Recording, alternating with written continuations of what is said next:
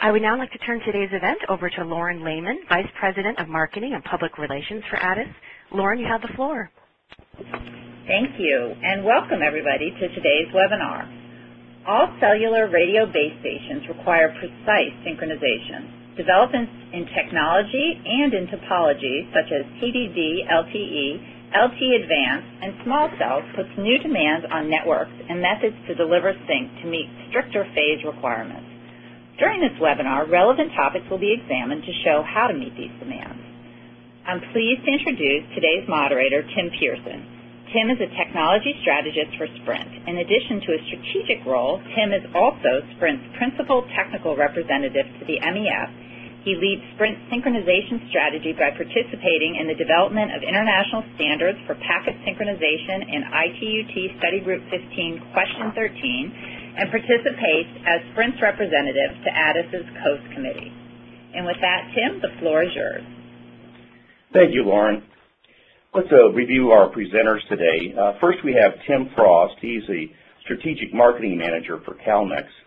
He has several years of experience in next-generation synchronization techniques, having worked with both Symmetricom and Xilinx Semiconductor on packet synchronization technologies. We also have Jim Olson. He's the Director of North American Solutions Architecture for Microsemi and has been with the company for over 30 years. Jim has served in a wide range of service, sales, and marketing and has extensive experience in design and implementing network synchronization and timing architecture in more than 50 countries. Tim and Jim, thanks for joining us today. Before we get started here, we're going to review really the provider's viewpoint, implications of using GPS for LTE E-Node B synchronization. We're going to review base station backhaul use cases, namely macro, indoor, and outdoor small cells, synchronization landscape, and further GPS-related challenges for backhaul providers as well as service providers. Base station backhaul use cases, the service providers are deploying cost-effective all-carrier Ethernet mobile backhaul circuits for LTE base stations. They consist of both macro and small cell. The macros use environmental controlled cabinets that range from anywhere in -40 to 55 degrees Celsius. They do have heaters primarily used for humidity control and forced air for cooling support. The small cells, indoor and outdoor, are made up of essentially micro, which is less than 2 kilometers, pico, less than 200 meters, and femto or eFemto, enterprise femto, which is less than 10 meters. Carrier Ethernet falls into two major categories for this backhaul. Fiber Ethernet, which can use multiple different types of protocols, essentially point-to-point and point-to-multipoint are being used today. Microwave Ethernet solutions are also being used.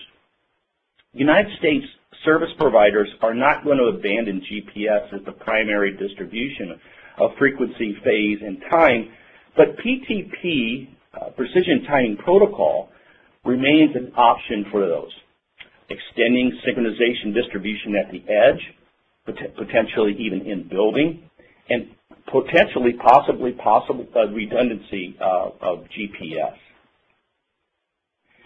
The macro use cases are quite simple. We have those interested or understand LTE. We have the evolved core, packet core, and has a primarily different types of service gateways that provide access to the internet. Again, we talk about the carrier Ethernet backhaul, but that could be owned or leased. And then we have the circuit providing that end-to-end connectivity to the site aggregating router. And here we have a GPS antenna providing that sole source of synchronization at the macro. The LTE indoor small use case, again, we have that same evolved packet core, but we've added a couple other things here because of the concern around the physical security of the small cells at the enterprise location. And here we have a security gateway as well as a small cell firewall providing that end-to-end solution for that IPsec interface between the small cell tunnel and the small cell gateway to the security gateway. Here we have the synchronization is provided by the GPS at the antenna rooftop, and it goes to the telecom Grand Master located here in this picture on the first floor. We have then a PTP signal coming from that Grand Master that's distributed to all the small cells via the site aggregating router. Again, these circuits between the enterprise gate, or excuse me, the involved packet core and the enterprises could be leased or owned by the service provider. This is really a phase one approach. Phase two is being looked at right now, but this is kind of cherry picking those required locations of density, if you will, for the urban environments. Here we have everything the same other than the fact that we have a GPS sole source synchronization. The landscape for the synchronization, again, we have the microcells that can be either FDD or TDD, and small cells, FDD, TDD. Again, the primary source here is GPS. High-level holdover times, and they differ between FDD and TDD, could be as high as 72 hours, specifically for FDD, and as high as 24 hours, again, for FDD. As we get into TDD, we'll explain later here, it gets a little more difficult to keep the phase for that time frame. The oscillator types are all crystal-based oscillators, which is a piezoelectric resonator, which does have the challenges. We'll talk about that here in a moment. Some general synchronization statements. One, UTC time is distributed using GPS in the U.S. GPS vulnerability and lack of redundancy may be a major issue for wireless providers. Those are being studied right now. For prolonged GPS outages, prolonged being 24-hour in this case, frequency is easy to meet for frequency division duplex or FDD and CDMA. Phase is harder to maintain for macro time TDD as well as CDMA, and even harder for those small cells. Most base stations use crystal-based oscillators. Some recent activity I want to point out to is ATIS has recommended that the United States Department of Homeland Security perform further study on vulnerability of current communication systems and threat scenarios. And finally, we'll review here the GPS-related challenges. A lot of people don't really realize that these crystal-based oscillators, the basis for those are piezoelectric resonators, and these devices change in pressure, and it's no different for temperature pressure. Now, business models dictate that small cells are low cost. This translates into low-cost components and therefore translates into low-cost oscillators. Crystal-based oscillators suffer from small temperature fluctuations greater than plus or minus 1 degree Celsius. Using PTP over GPS as a substitution or redundancy has security implications. Using IPsec poses a major issue for supporting PTP over the access network. An alternative solution to IPsec, which offers a deterministic authentication and encryption security, is needed, or you simply have PTP run outside the IPsec tunnel. There's an argument for that. PDD essentially is a PTP killer. Location, this is very important for North America. Emergency 911 remains a major challenge. Increased dependencies on small cells are causing providers to consider innovative methods of providing synchronization and location of the user of that small cell. Providers are looking for a plug-and-play synchronization and location solutions for small cells without GPS line of sight. Those might be urban site canyons for PICOs, as well as home and enterprise eFemtos. So I want to go ahead and introduce Tim Frost. Tim's going to review the LTE synchronization standard-based methods. Thank you very much, Tim, and welcome everybody. So it's really good to get the service provider's viewpoint, as Tim Pearson has just outlined, and that forms the basis for everything we want to do here. So I'm going to talk a little bit about the synchronization methods that are being put forward by bodies like ITU, and also the requirements that are coming from bodies like 3GPP. So let's look at the 3GPP requirements to start with. Just waiting for the slide to come up here.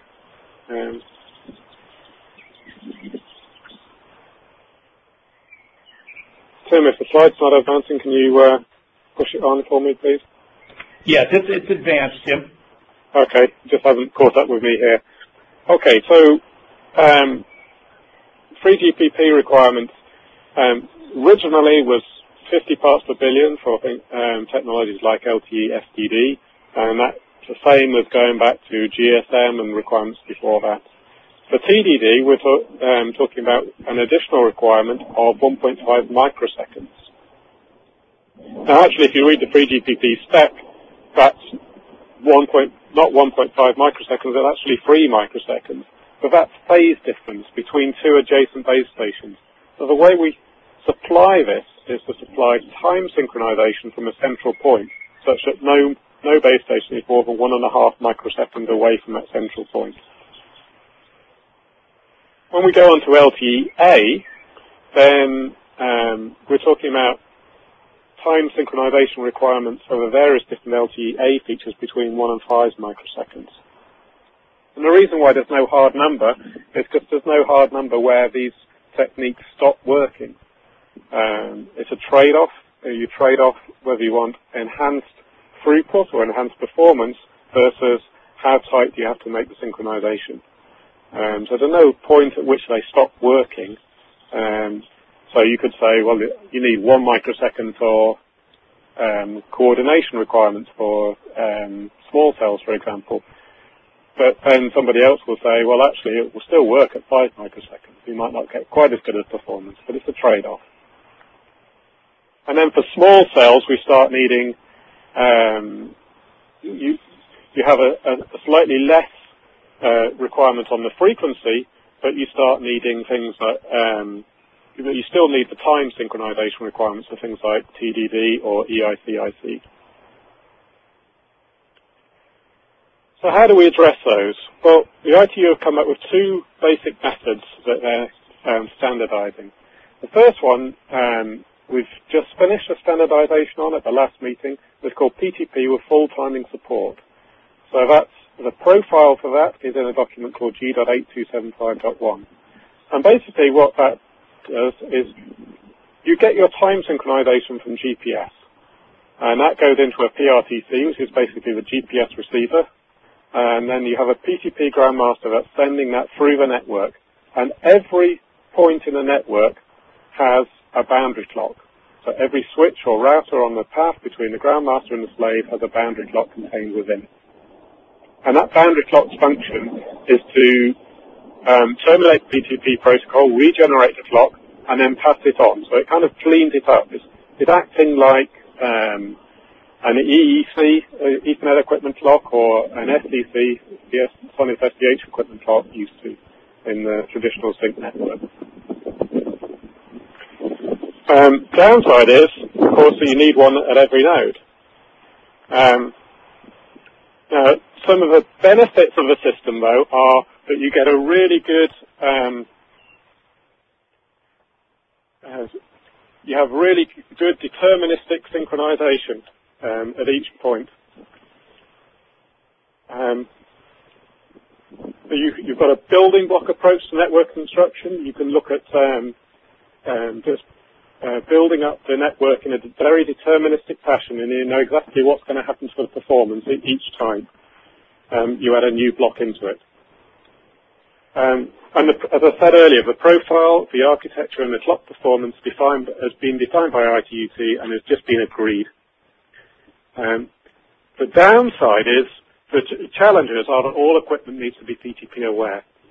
And the last one is there's no control of asymmetry in the network. Asymmetry is the big problem.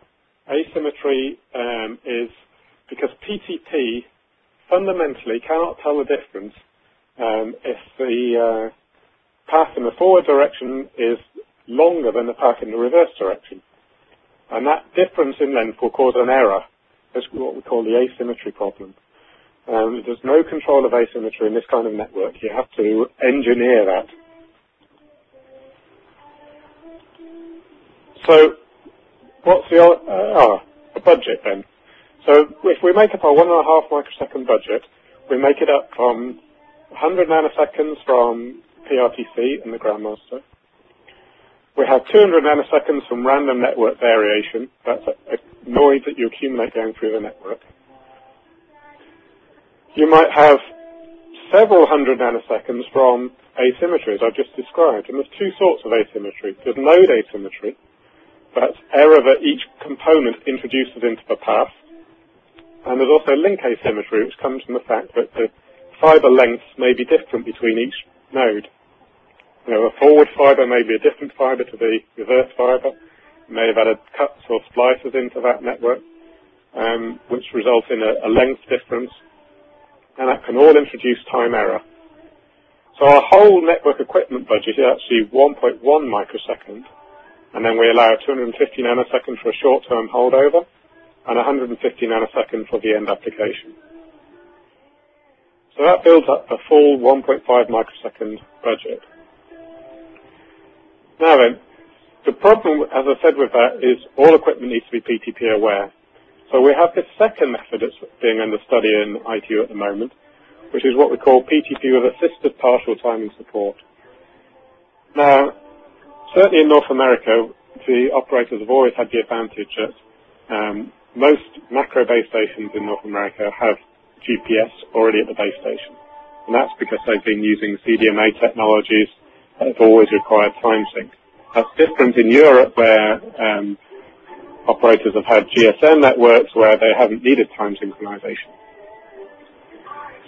But the object here then is to back up that GPS. What happens if the GPS is jammed in some way?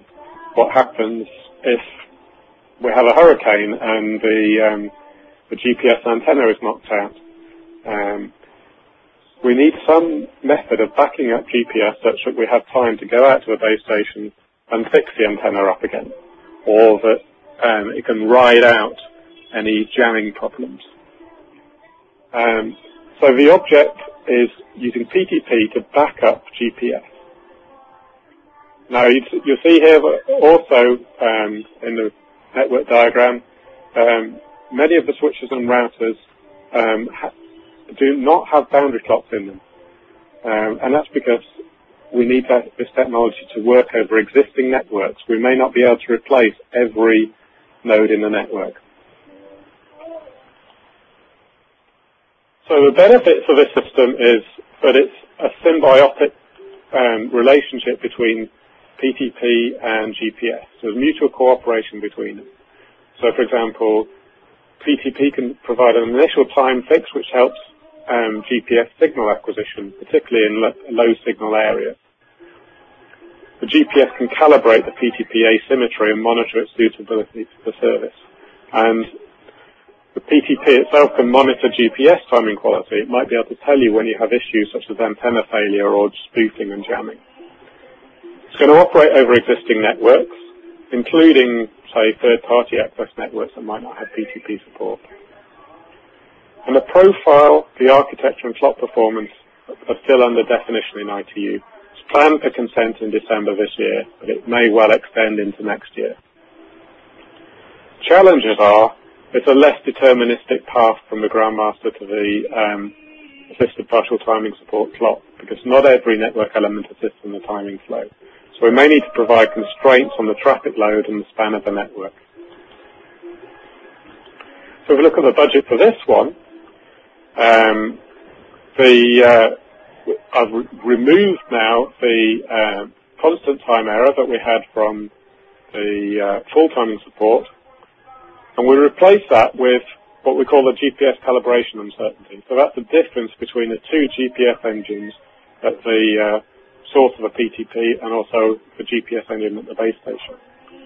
And that leaves us a whole lot more room for the random network variation. So we can get up to 800 nanoseconds for random network variation now. But we'll need that because the noise accumulation through the network is much greater than it was before. So, is PTP working then? How do we know that if we look at the endpoints, either the input to the slave or the output from the base station, how do we know that that's going to be working? Well, fundamentally, you always need a time reference to measure time. Otherwise, you have no idea. So you need an accurate time measurement, time reference, and normally for field measurement, that needs a GPS engine. So if we have a GPS engine connected to our test equipment, then we can look at the sort of measurements we need, whether that's looking at the PDV or looking at the output of the clock, and we can then tell whether the PTP is actually working. But fundamentally, unless we have that time reference to compare to, we don't really know if it's working or not. So fault finding then, if something stopped working, we don't know why, we could take an instrument out to the field, connect it up to GPS, and then we can measure the PDV through the network, we can capture that, and we might be able to take that back to the lab and then apply that in a lab setting, that measured, captured PDV, and see whether the actual master clocks and slave clocks are talking together properly, and whether they're, with that level of PDV, whether they're able to maintain synchronization or not. So it gives us some ability to fault find the equipment. So, in summary then, ITU is specifying two ways to support distribution of time and phase using PTP. Full timing support is a good method, but it's vulnerable to asymmetry. Partial timing support is vulnerable to PDV. So GPS is still the best source of time and phase out there. And as Tim said earlier, North American operators are certainly not going to move away from GPS as their primary source of time and phase. But assisted partial timing support is a way of combining the benefits of both GPS and PTP. And testing and fault finding require an accurate time reference, and typically that also comes from GPS. So we're not going to throw away GPS anytime soon. All right, thank you. Thank you so much, Tim. I appreciate that. We want to now move to Jim Olson. Jim Olson is the Director of North America Solutions Architecture for Microsemi. Jim, the floor is yours. Thank you, Tim, and good morning, everyone. First, I'd like to thank my co-presenters, Tim Pearson and Tim Frost, and of course, ATIS for sponsoring the webinar. Slide showing is the agenda for my portion of the presentation. We're going to talk about setting UTC traceable time and phase into the LTE small cell architecture, and then how do you maintain this time and phase once it has been set, and the third component, which is holding time and phase if the mechanisms to set and maintain time and phase are no longer available.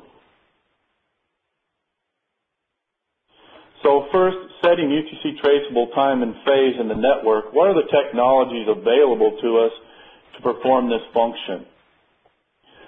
So there are a couple technologies available, and the reason we're deploying them is the drivers for UTC time and phase. LTE advanced features require interference mitigation. EICIC, COMP are examples of overlay technologies for LTE advanced features that require very tight coordination. Also, LTE time division duplex also has very tight phase requirements. And again, how do we deliver time and phase to meet these requirements? We have two technologies available, the first being GPS, and here are some of the advantages and disadvantages of GPS. Typically, GPS provides very good accuracy, better than 100 nanoseconds, traceable to UTC time. It's available around the globe, but it does need line of sight and clear view of the satellites. It also provides a component, latitude, longitude, height, the position required to support E911 requirements here in the U.S. markets. There are some disadvantages to GPS. Urban canyons cause line-of-sight issues. GPS can also be vulnerable to things like jamming, spoofing, and unintentional interference. Also, GPS antennas, for various reasons, can fail. They are not bulletproof or foolproof. You also have a cost associated with GPS of maintaining the antennas, cables. Also, installation costs associated with this can be fairly high in metro urban environments. The other technology we have available in our toolkit is PTP, or IEEE 1588. It does have some advantages, particularly for indoor applications. It is much more practical to use PTP in an indoor environment than try to cable GPS to multiple cells in an indoor ecosystem. You can also put very good holdover capability in the Grand Master clocks. If the GPS fails, for example, you can put atomic clock or video oscillator holdover if the cost is warranted, which will hold phase much better than the crystal oscillators Tim Pearson was describing in his presentation. PTP is also a network-based service. As long as the network's up, typically PTP is available. There are some disadvantages. Both Tim Pearson and Tim Frost talked about PTP and the enemies of PTP being asymmetry and PDV. They do limit the reach of how long we can extend a chain through switches and routers to enable PTP. Also a disadvantage, no positioning information is available with PTP, and as Tim Pearson indicated, if PTP is going to be a primary mechanism for delivering time and phase into a small cell architecture, how do we solve the positioning piece for E911 requirements here in the U.S.? In addition, how does security such as IPsec impact PTP flows? I think this is a subject that needs to be studied further to find out what is the impact and what can we do to position PTP and make it work effectively in that environment.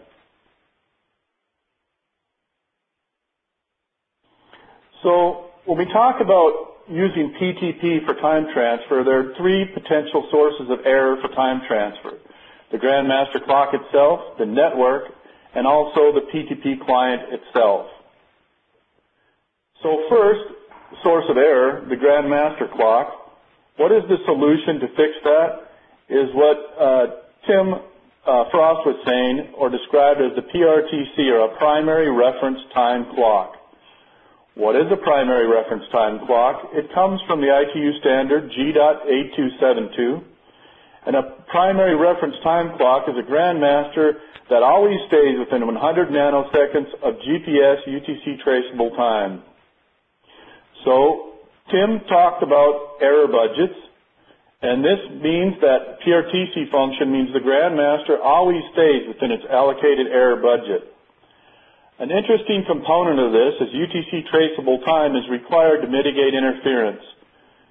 Arbitrary phase coming from a frequency reference or something that is not traceable to UTC time is not adequate for these applications.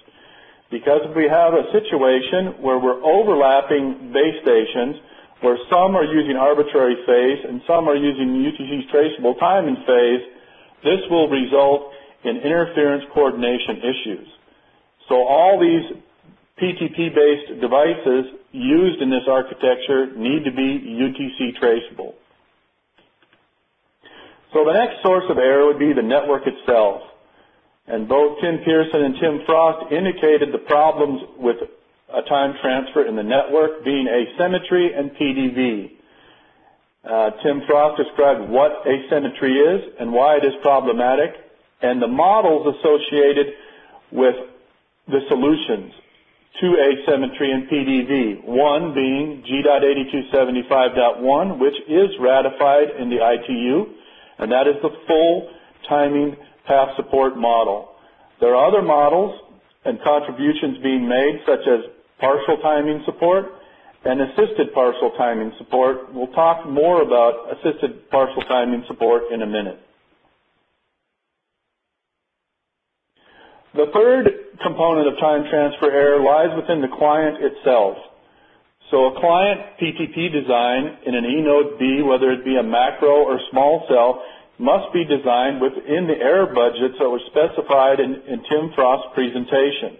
If you're going to design a small cell or an eNode B, you must design within this error budget when using a PTP client of 150 nanoseconds. In some cases, I think most cells will meet this, but not guaranteed, especially when you couple it with the crystal oscillators Tim Pearson was talking about in the design, as that is an important component of the design and may be the most critical single factor to determine whether that design meets the error budget or not. PTP clients within the error budget of 150 nanoseconds include both the end eNode B small cell or macro cell itself, as well as anything in the PTP chain that has a PTP client in it. Boundary clocks have PTP clients in them. They are a slave on one side and a grandmaster on the other side.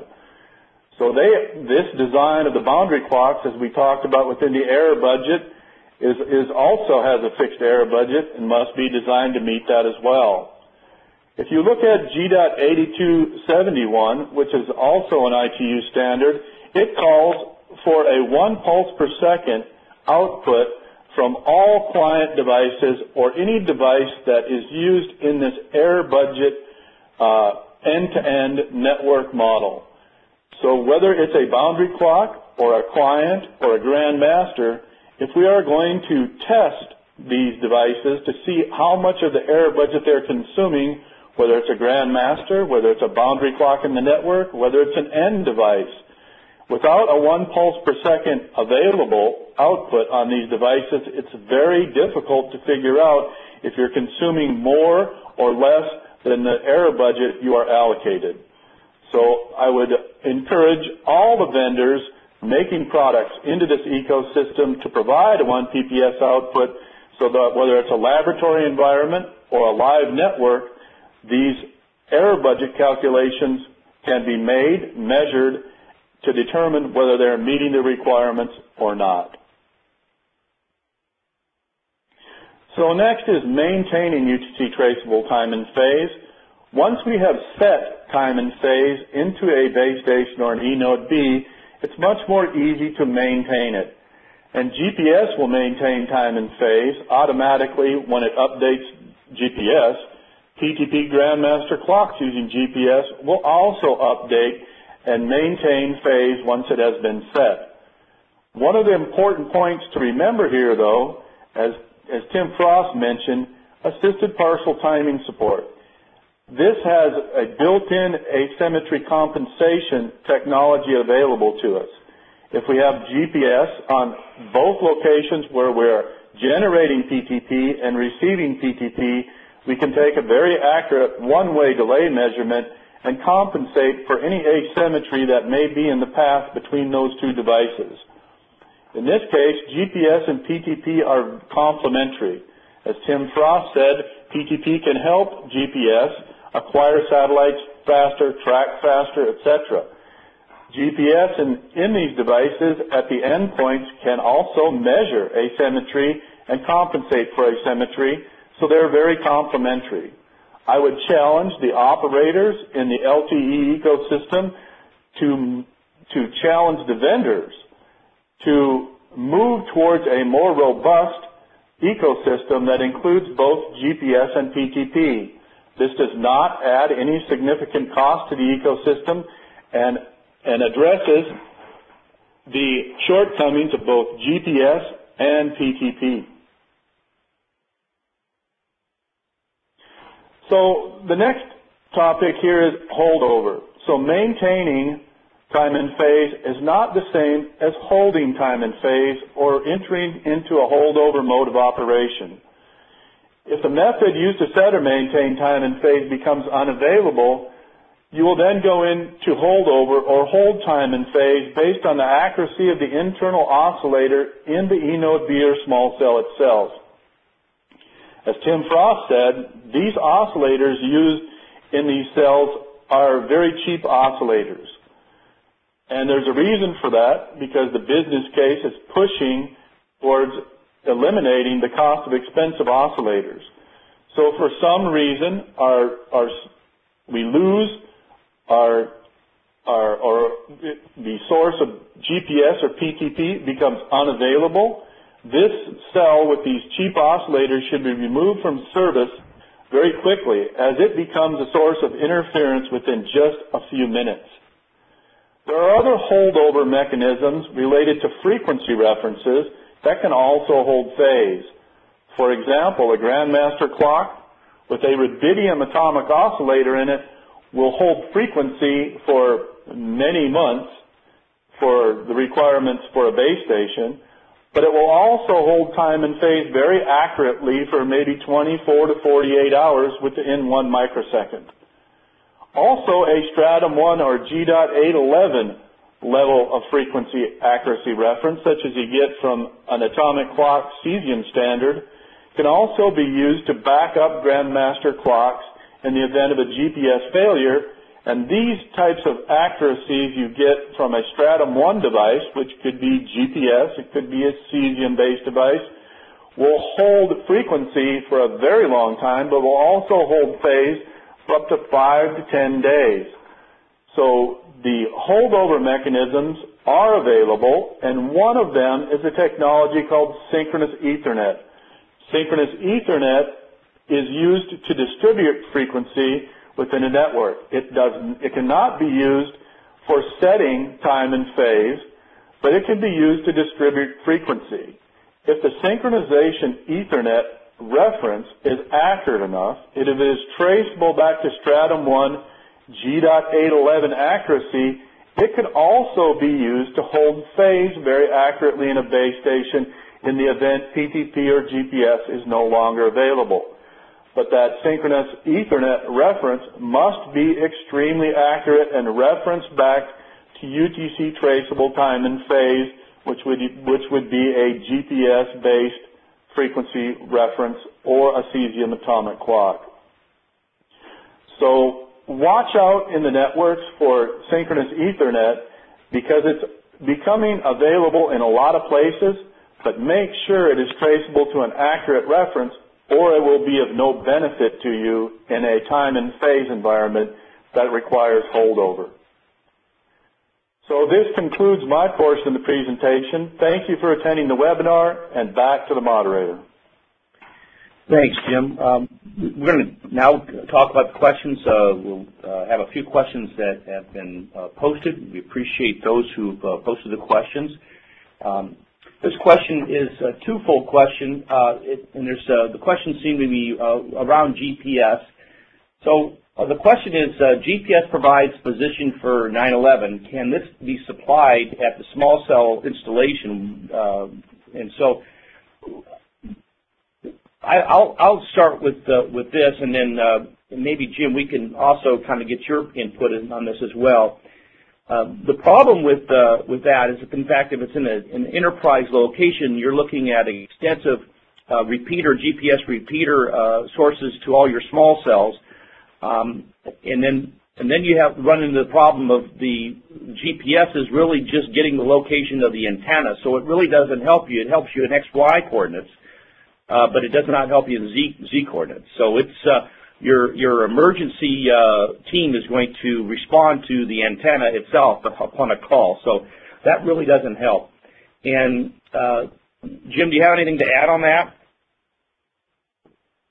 Yeah, Tim, I think that's a correct assessment. This is a pretty big problem for indoor applications because, as you said, you're transferring the position of the antenna, really not the receiver. So if the receiver is in close proximity to the cells, you're still not necessarily solving the problem. There are some interesting technologies out there that are associated with sniffing technologies that can sniff out signals from macro stations in close proximity to where a small cell architecture might be, and using these technologies along with what we already have available for rudimentary positioning from the GPS antenna itself, combining these technologies may solve that equation. And I think There are companies in the industry working on these types of solutions. I don't think it is a fully cooked meal yet, but stay tuned as this is a problem that must be solved.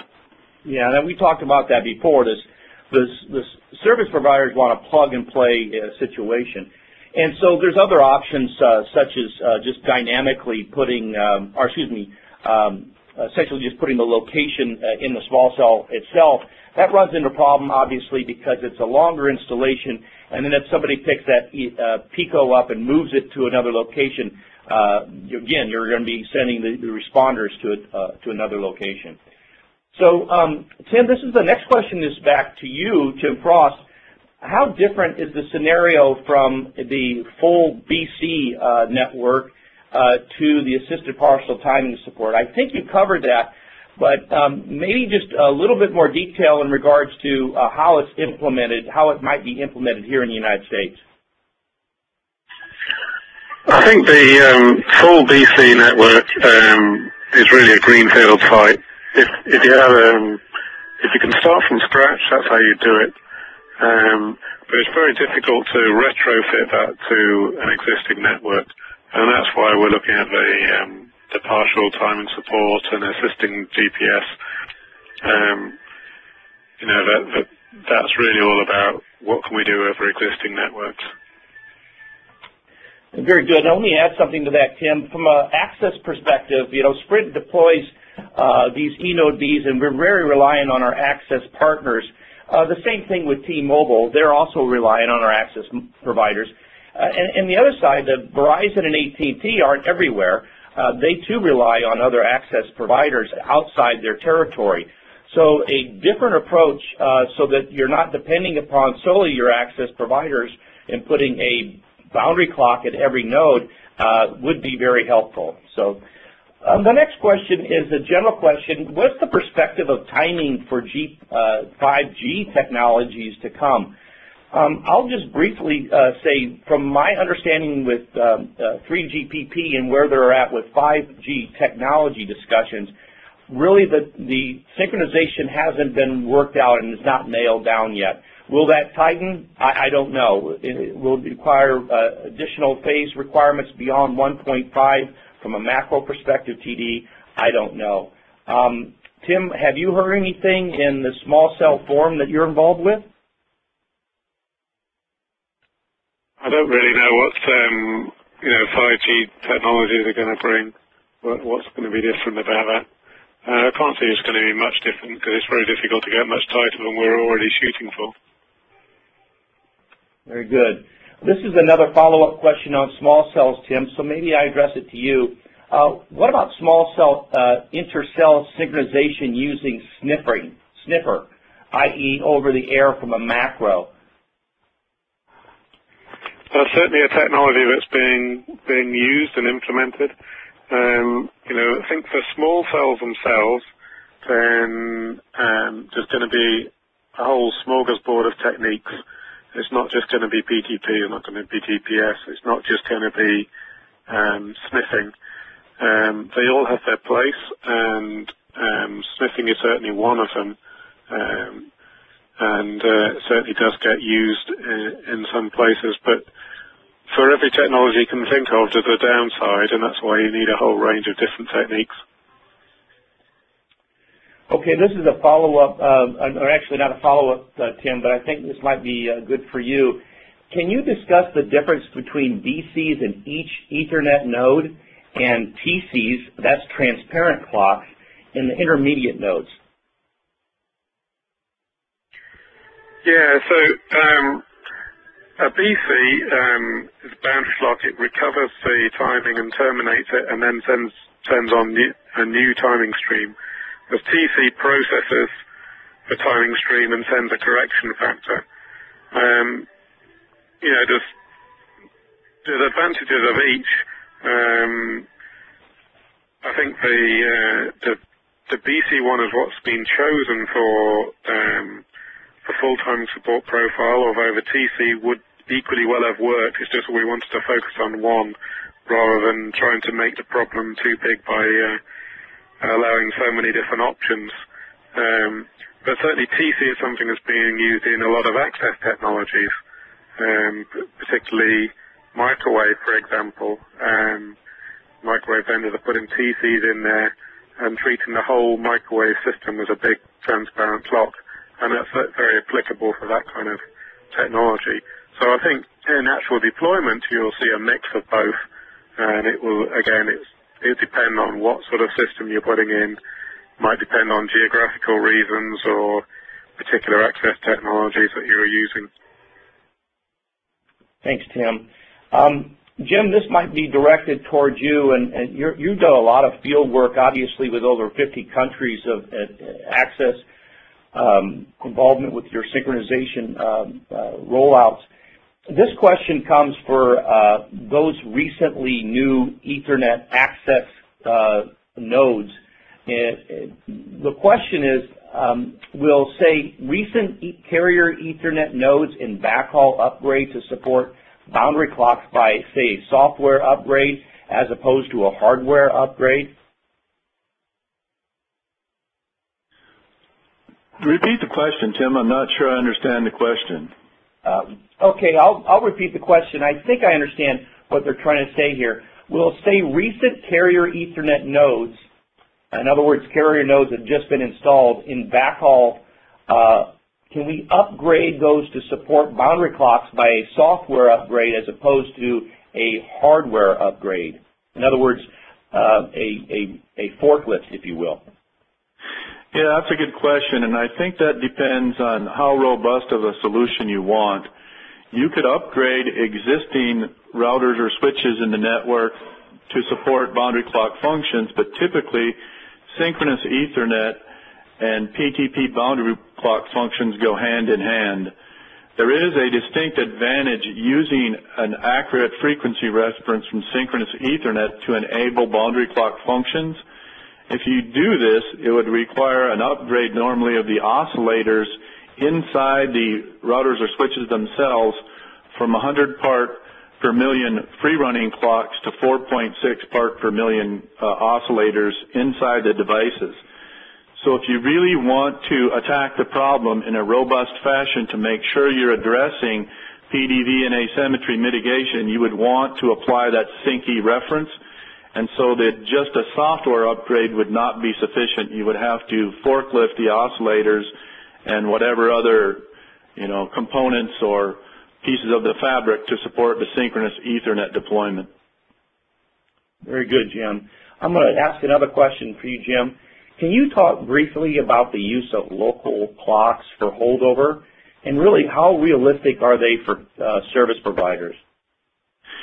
That's a good question, and if you're using PTP as a primary source of timing for these applications, holdover is important.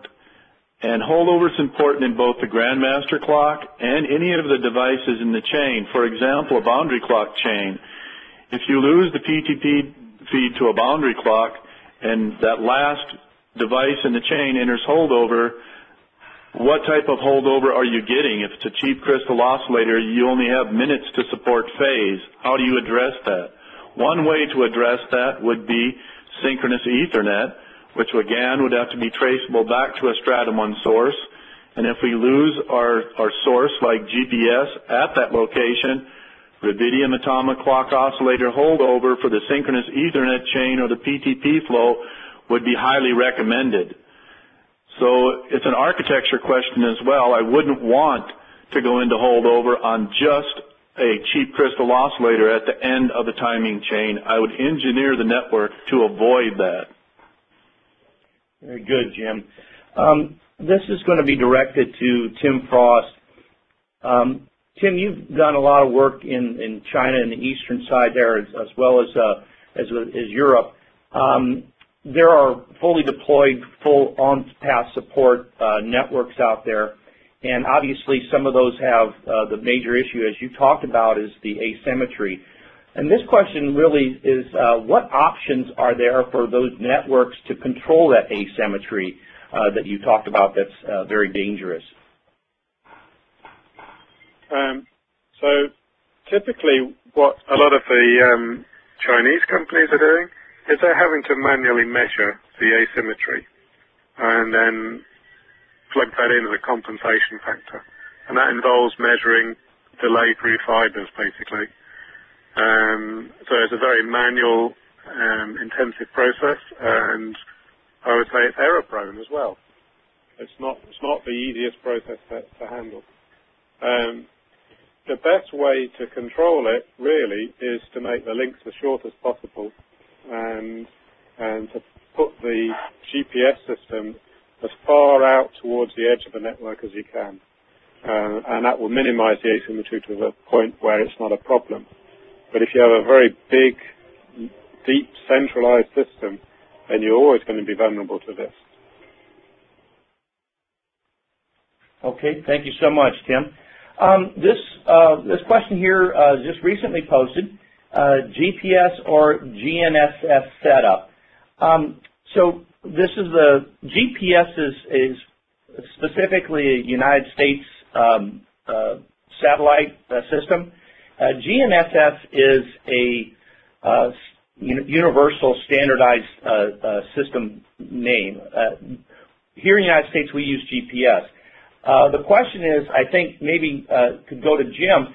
Jim, are we also using other systems, GNSS, here in the United States? Yes, Tim, we are. Typically, the new receiver designs allow options for just GPS or adding GNSS functions, so that for some reason we're not able to track GPS, for example, it's jammed or interfered with, and maybe or maybe not the GNSS is still available. We can utilize that in some sort of failure scenario. And you know, that could also be applicable to the GPS satellite system itself. Maybe there may be some testing going on or unavailability for a certain amount of times where we can fall back to the other signals available with GNSS.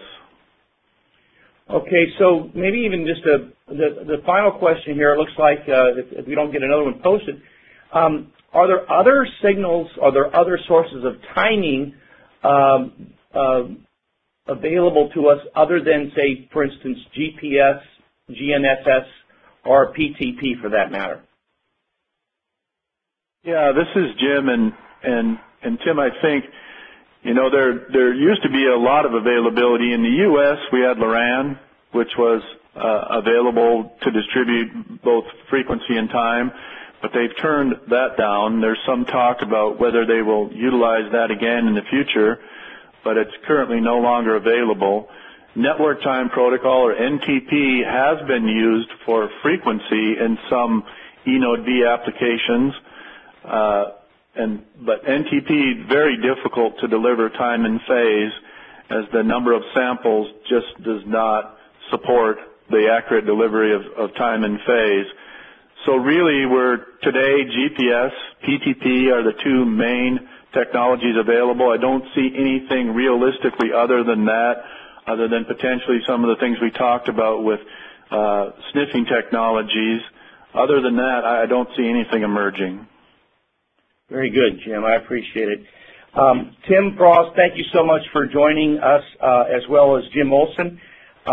For more information about synchronization issues, please join us at the 2014 NIST ATIS workshop on synchronization in telecom systems. That's June 9th through the 12th in San Jose, California. To register for the tutorial on Monday afternoon, or you can register for the tutorial as well as the workshop, please register at the website is www.atis.org/WSTS. Thank you, Tim, and to all of our presenters. On behalf of ATIS, I appreciate everyone attending today's webinar. The presentation will be available online, and slides will be distributed to all participants as well. Thank you, and have a great day.